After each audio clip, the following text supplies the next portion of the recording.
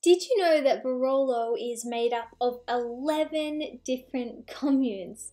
It's pretty crazy. A lot of people think that Barolo is just one region, but within Barolo, there are all these different areas. And as we know, Nebbiolo is a very site-specific grape variety. And if you don't know that, then make sure to check out my other video where I do a deep dive into Nebbiolo as a grape variety itself. But because it is so site-specific, all these different areas in Barolo is going to produce a very different wine. So there's so much here to explore, and in this quick video I'm going to give you guys a quick deep dive into Barolo so you can understand it better and enjoy it better, because that's what life's about. So here is a map of Barolo itself, and out of the 11 communes, it is divided into 5 prominent areas that we're going to briefly touch on right now. So we have Barolo, yes, we have the area of Barolo within Barolo. Little bit confusing. Then we have La Mora, we have Castiglione Falletto, it's a bit of a tongue twister. Then we have Serralunga d'Alba as number 4, and as number 5 we have Monforte d'Alba. So out of these 5 prominent areas, we can break it down even further. Basically, 3 of them are split up into one side of Barolo and the other 2 are split into the other.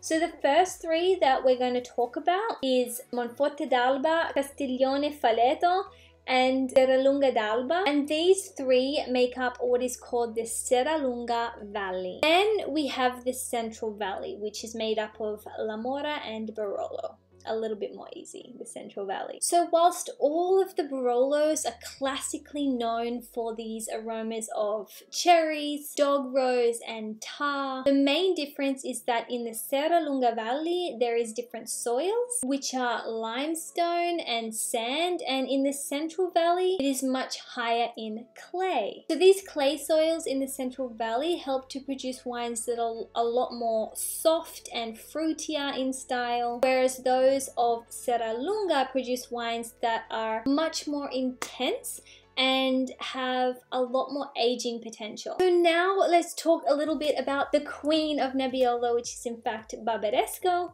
So Barbaresco can be divided commonly into 4 different wine regions. So now let's take a look at Barbaresco, which is typically the queen to the king Barolo.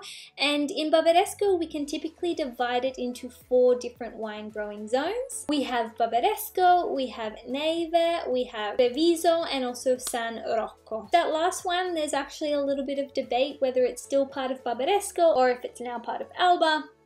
Anyways, I like to classify them as 4. So the soils here are really limestone marl, and marl is a type of clay rich, so they're kind of more similar to the wines in the Central Valley of Barolo and La Mora. But the big difference being that in Barbaresco there is a more of a maritime climate because it is closer to the Tanaro River, which goes through that area there, which means that the grapes mature earlier, and Barbaresco is a little less tannic and a little more approachable than Barolo. So the difference with the wines here in terms of aroma is that you will get that dog rose, you will get those cherry aromas, but instead of tar, it's more of an aniseed type of flavor. But the best way to learn about these 2 wines is in fact to open up some bottles yourself.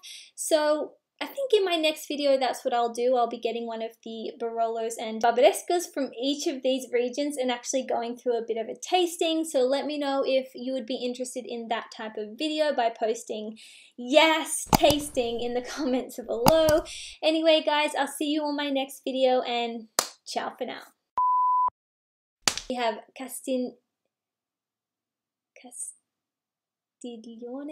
Castiglione, Falletto is Monforte d'Alba,